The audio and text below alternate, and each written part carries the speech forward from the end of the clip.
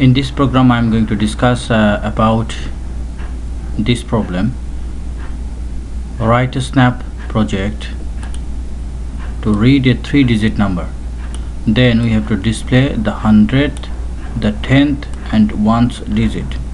For example, if the input is 728, our output should be the 100th digit is 7, the 10th digit is equal to 2 and the 1st digit is 8. So let us start this program. At first we start, then I have to ask and read the number. So I'll ask here, enter your 3-digit number.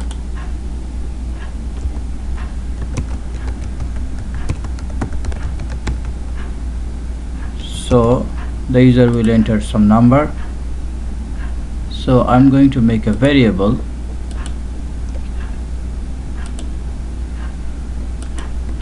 named number, and I'm going to set the answer to this number variable. Now I have the number from the user.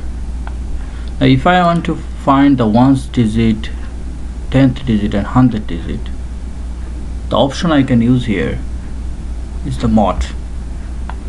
So every time if I mod by 10, mod function returns the remaining. So if I mod by 10 from 728, my remaining will be 8. So 8 is the 1st digit. Now if I want the 10th digit, so at first I have to remove 8 and then I have to mod by 10 again. So how I can remove 8 from a number? I can divide by 10 and I can take the floor, and that will be 72. And if I mod by 10 again, then I will have remaining only 2. So that way I can find the 10th digit.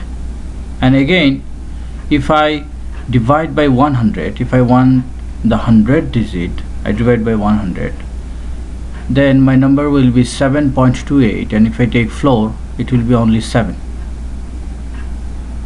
So after that, if I mod by 10 again, my remaining will be 7. So in that way, using that logic, I can easily find the 100th digit also.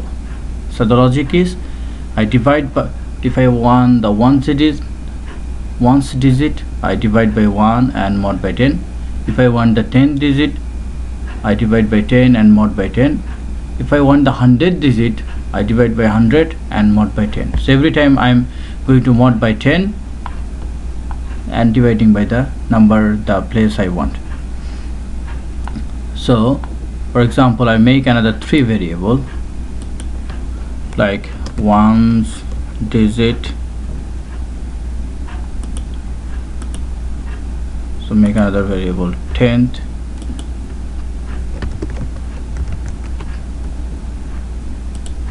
and I'll make another variable 100, hundreds.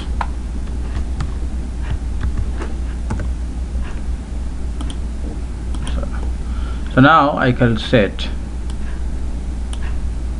set all of them. So at first 1's, then 10th, then hundreds. Now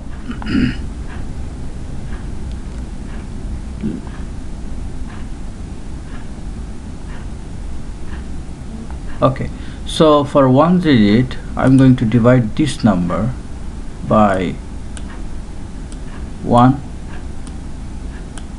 So I bring the number just to save some time, I'm doing together. So every time for 1, for 10th I will divide by 10, for 100 I'll divide by 100, and I'll take floor each time, because the floor function takes the last integer, because obviously when I divide I will have different fraction value.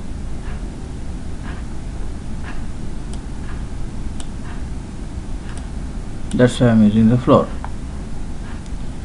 So after the floor, the number I have to mod by 10 each time. So I bring the mod.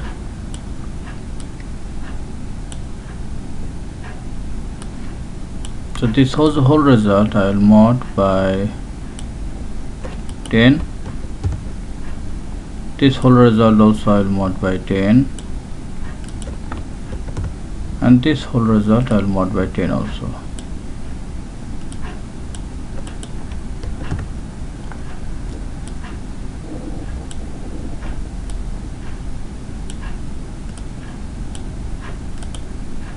So now if I want to show the numbers, I can use the say command. So once the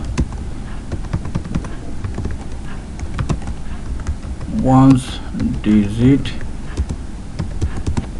equal, here I want to show the number also and message also, so I'll use a join.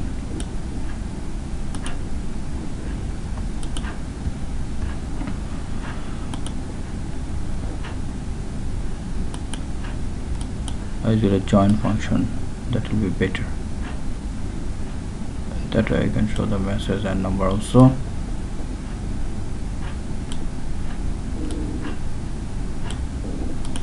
So here the message, the ones digit is, here the message will be the 10th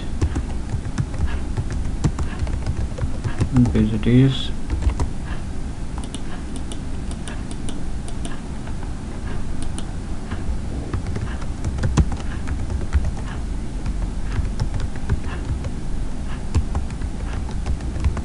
the 100 digit is.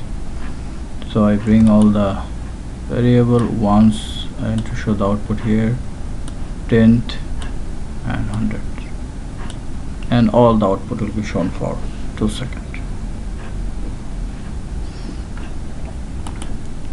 So I enter any number, for example 728, the 1 digit is 2, 10 digit is 8, and the 100 digit is, sorry I didn't select for floor here, it will be floor.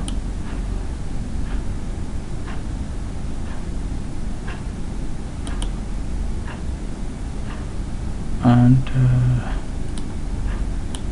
1 digit is this one. Okay, so here I'm going to explain again the ones digit. So if I want the ones digit, I divide the number by 1 and take the floor and mod by 10. I want the 10 digit, I divide the number by 10, take the floor and mod by 10.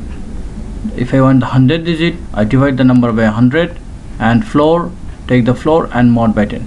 So on. If I want 1000 or onwards, I can divide by that number, then take the floor and mod by 10. So if I see the result now,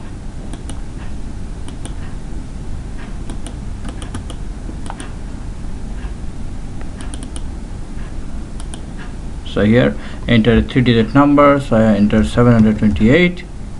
I see 1 digit is 8, 10 digit is 2, and 100 digit is 7. So this is all for this program.